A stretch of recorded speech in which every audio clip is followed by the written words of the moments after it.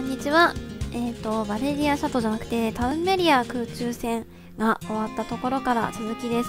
ティムが狙われているみたいなので保護してきました。はい。ガーディアンの力を目覚めさせる力。僕にそんな力があったなんて。ただのリボンが可愛い男の子ではなかったみたいですね。そしてそのガーディアンの力を狙っている人たちもいるんですね。私たちは君を保護したい。君の力を悪用されないために。僕はよくわかりません。よくわからないけど怖いんです。恐れがあるのは自分の力をよく知らないからだ。君の生まれ故郷に一緒に行こう。そこで何かが分かればその不安は消え去るはずだ。お、ついにあそこに行けるのか。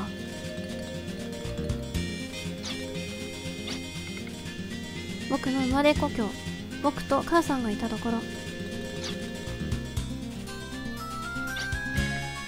わかりました。お願いします。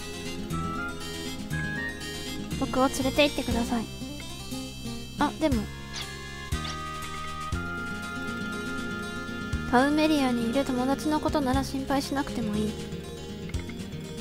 後で事情を説明するし、何もこれから会えなくなるというわけではない。はい。よし、バレリアシャトー全速前進。ガーディアンの森人かな、バスカーたちの集落を目指すぞ。おー、来た。ついにバスカーだ。おお、すごいすごい。あれどうした、お前ら来てるじゃん。さて、あとはどうやってティムに会うかだな。さすがだな。私なりの結論といたしましては、これは俗に言う密航なのでは。で、こんなさ、子供に入られちゃうバレリアシャトー大丈夫か。どっからどう見ても密航なのは分かってない。そんなことよりもティムが大変なんだ。なんとかしてやりたいのが友達だろ。それはそうですけど、私なりの結論といたしましては、もしここで見つかった場合、お尻100叩きくらいじゃ済まないのでは。おっかないこと考えてないで、どこかで食料でも調達してこよう。さっきからお腹が減って目が回りそうだ。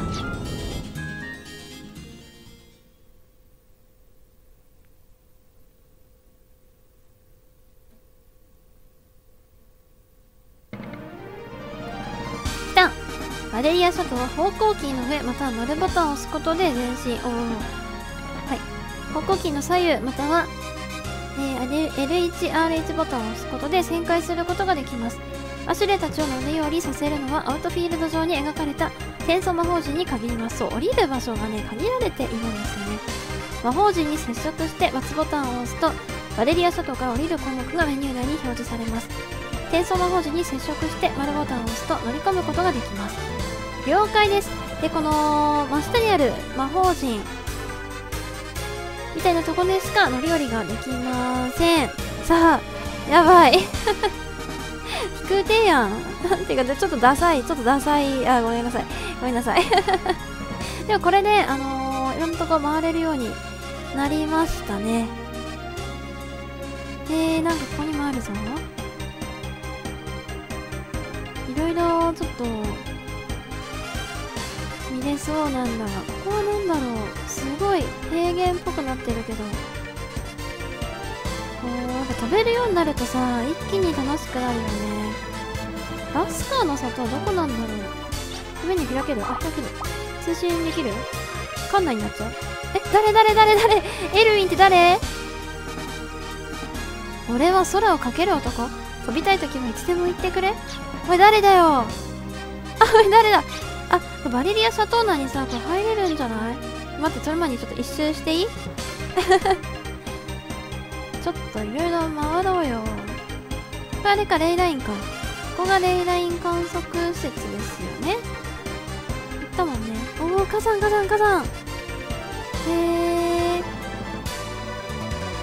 こがまず降りれるとこ。分かりやすい。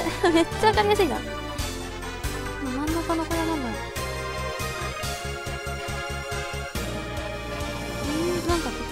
れだ。あ、ここあれか。楽しい、めっちゃ。ここが、そう、色違う。騒ぎすぎだな、私。砂漠か、ここは。不思議な感じ。荒野っぽい、この辺。この辺は土地がなんか痩せてますね。まだなんもないけど。この辺はあれだな。やばい、楽しいぞ。これからの、なんか、どこ行くんだかワクワクをちょっと先に味わっちゃう。急にこんなんなってる。トゲトゲだ。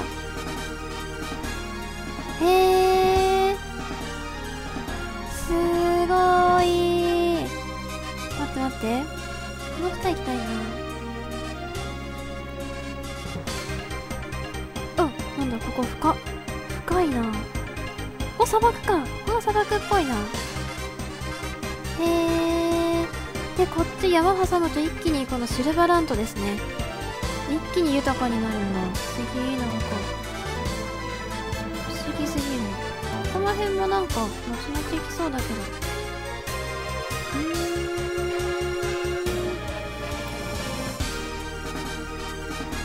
ここはなんだろう。グリーンヘルか、ここ。そうだね。この辺そうだ。砂漠村だっけ？そうだ。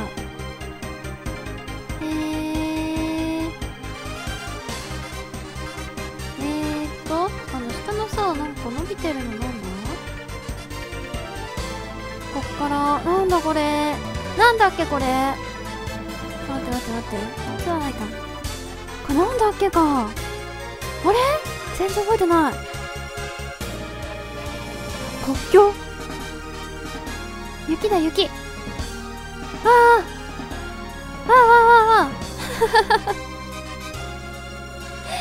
やー、すごいぞ、これ。なんだ、ここ穴開いてる。穴開いてるぞ。この辺もなんだろう。あれか。なんか、三角地帯的な感じの、かな。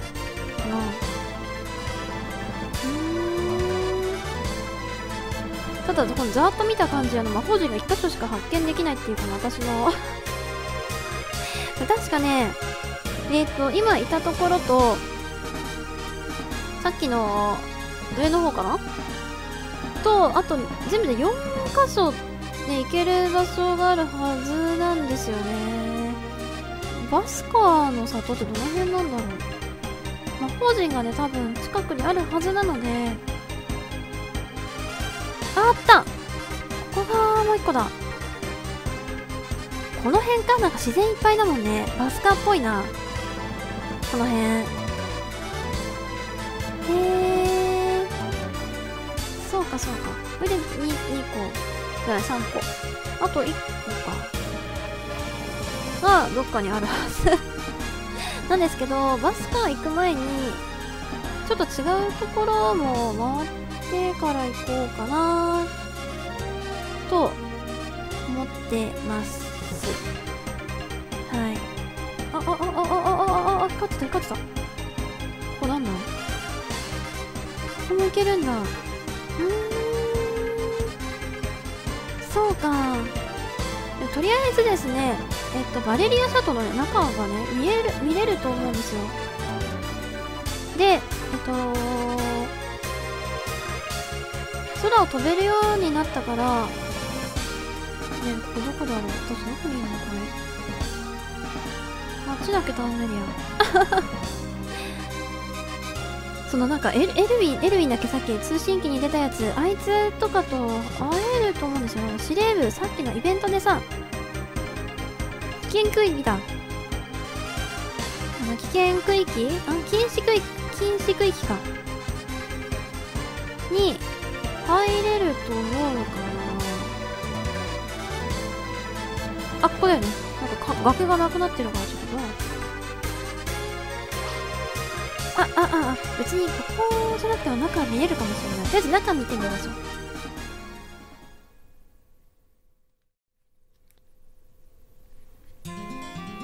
ここに着くんだ。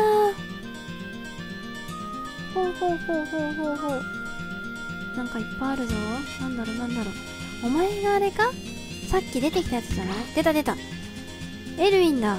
いや、もう少し待ってくれ。おー、何の紹介はなかったな。なんだかな。で、ケイト。リンドバーグです。以前一度お会いしましたね。やっとここで姿が見えるのか。エイミーと2人オペレート担当しているテレパスメイジです。よろしくお願いします。よしよし。じゃじゃーん。声はすれども姿は見えず、噂のエイミー・フェアチャイルドとは僕のことだよ。みーちゃんって呼んでね。大丈夫なのかな、この人ね。この人で。これはどうなってるの？ここしか見れない。あ、こうなってるのか。すごいな、急にメカっぽい。どうなってんだ？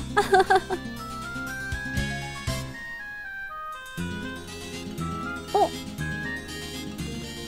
あ、揃ってる。君はバレリアシャトーに対して特別に各国の領空を航行する権限が緊急手配されたらしい。おお、すごいな。バルガイア小3国のうちギルドグラートがどうにもこうにもごねていたらしいが、最終的にはメリアブールとシルバラントに押し切られる形となったそうだ。あ、そうなんだ。すごいじゃん。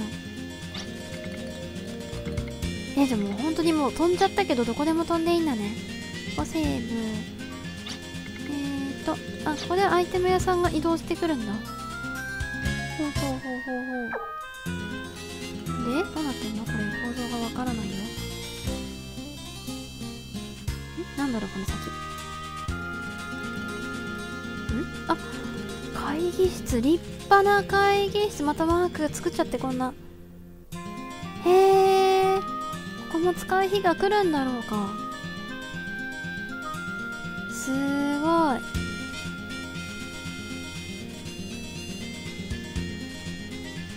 こっちは？あ、これでエレベーターに行くのね。ちょっとじゃあ一通り見よう。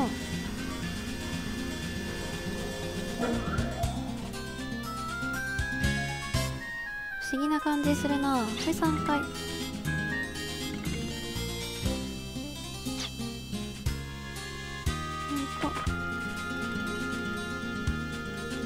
アービングどこにいるんだろう。部屋かな。マリアベルは消えた。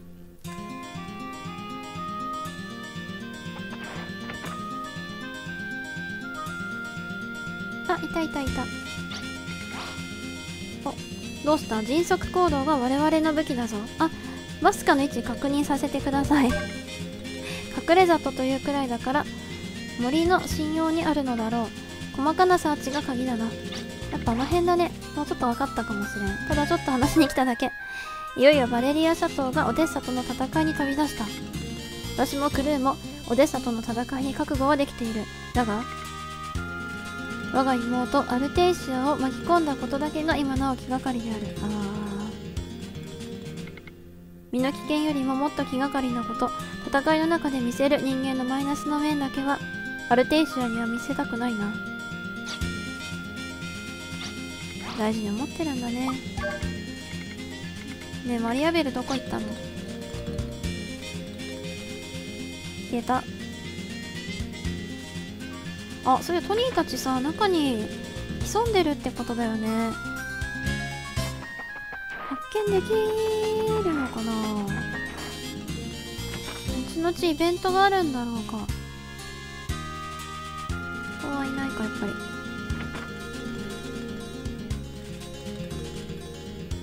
2階だよね、多分あいつら。どうやって乗り込んだんだろう。2階。あ、すごいすごい。 B2？ さっきは気づかなかったよ。下まで降りれる。すごい。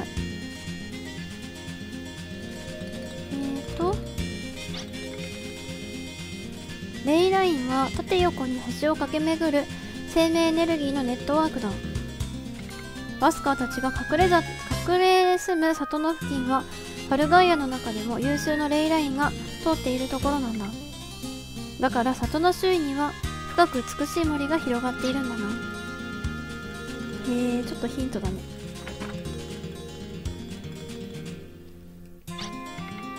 実はまだ注射に慣れてないのです。だから目をつぶって打ってます。あんまり難しいこと考えないで。でないと頭にもお注射しちゃうぞ。やばいやばい。怖いです。さて、どこにいるんだあいつら。あ、もう発見しちゃったんだけど。早いな、見つかんの早いな。飯食うか。私なりの結論といたしましては、ティム君はこのお城に保護してもらうのが正解でしょう。なんだよな、なんにも言ってこない。いや、お前らな、あんちゃん。誘拐されそうになったティムを助けてくれてありがとな。そんだけ？隠れる気ないんかい。もう見つけちゃいました。なんだよ。なんかアービングが起こったりするイベントがあるのかと思ったら全然そんなことなかったわ。兄様から聞いたことがあります。ずっと遠い北西の地、誰も知らない転送魔法陣の周りには強い風が支配する洞窟があるそうです。あ、これ。あ、じゃあ一番上の方のやつ？北西だから、どっちだろう。あっちだ。あっちか。あっちの方か。風が支配する洞窟があるから、ここを先に行くかな。このファルガイアにはまだまだ不思議な謎が残されているのですね。ありがとう。じゃあバスカーに行く前にちょっとその辺を回りましょう。風か。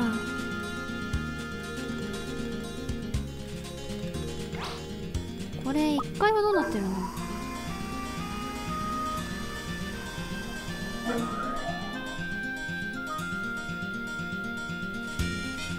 あれ？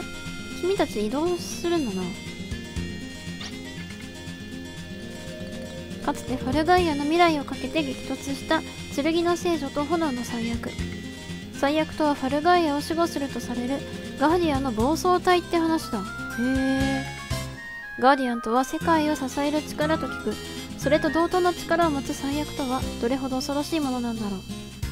そういう位置づけなんだあれ。じゃあここさ、外出れないようになってるよね。あ、でもここはもう、待って、着地してるっけ今。いや、発進する。あ、道具屋さんいない。やっぱ出れないっぽい。出れるっぽい。やばい。出れるみたいな感じだからさ、これ。飛行中につき安全確保のため出られません。だよね。扉閉めといてよ。危ないよ。見て。あっちのここはいる。卵メスキーさん。こ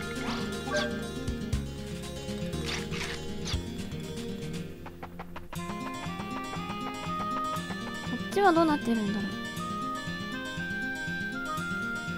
う。まだあそこ閉まってるのかな。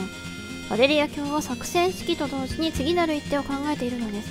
遠くファルガイアのこれからを平和に導くために。空を制するバレリアシャトーだけど着陸できるポイントがあまりにも少なすぎるんだよな。そうだね。確かにもうちょっとなんかいろんなところ着陸できたらいいのにね。それじゃ飛空艇になっちゃうんだけどさ。もう封鎖か。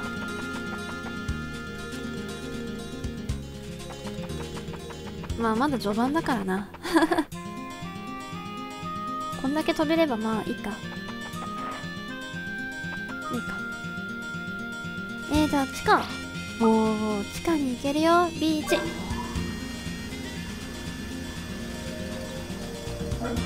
何があんだろう。覚えてないぞ。何ここ。君は内緒で開発していた属性リングだ。ようやく量産できたんだ。好楽のお供になんとかな戦闘にどうですか。高っ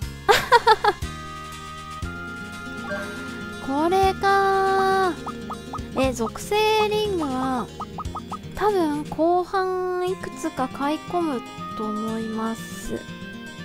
はい、今は多分いらない。てか高いわ、高いよ。いい商売だなお前。覚えとこう。そっか、ここで売ってるのか。ここ何？怖い。牢屋？あんまりお世話になりたくない場所か。アシュレ得意じゃん。でもここの場所そういうこと。そんな場所もあるんだ、バレリアシャトーに。地下2階。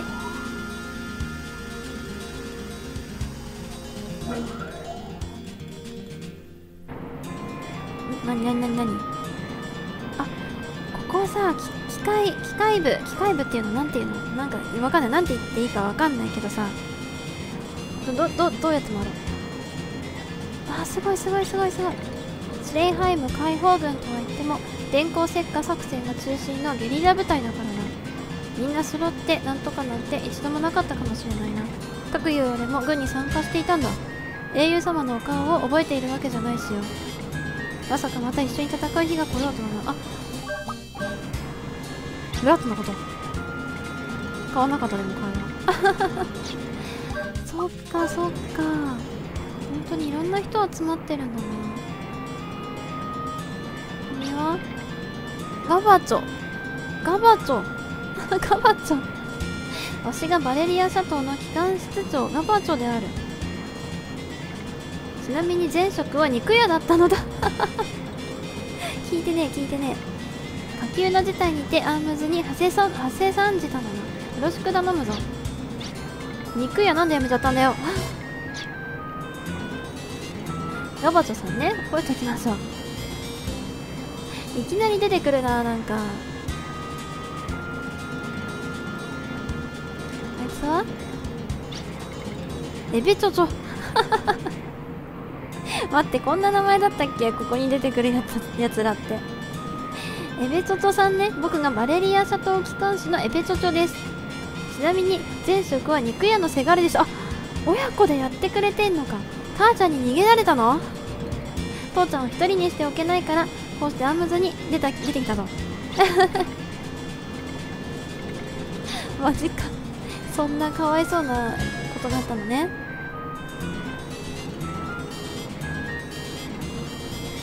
こっちは聞いてないな。やばいわ。ここはなんとか式小型機の発射カタパルトなんだ。でも肝心要の小型機が用意されていない。例えるならそう、美人オカメのいない宿ってとこかまあどうしてもっていうのならあんたたちを生身で射出しても構わないんだけどな。やめてくれ。ミンチにしないで。こっからヒュッていける。ほんとだ。でも確かにこっからいけそうだね。またこんなイベントあるかな。出せるようなイベントあったっけか。覚えてないですね全く覚えてないわ。ちなみにさ、あっちの奥行ける？これ以上いけないか。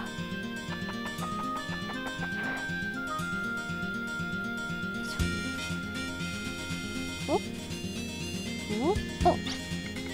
バイオネットやヘビーアームズはドラゴンと呼ばれる超獣の化石から作られる機械兵器なんだぜ。へえ。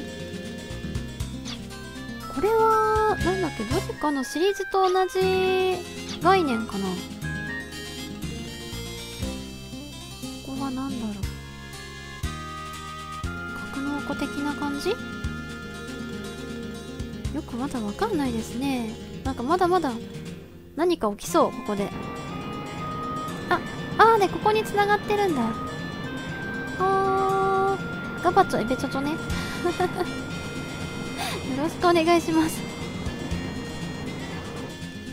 さて、というわけでですね、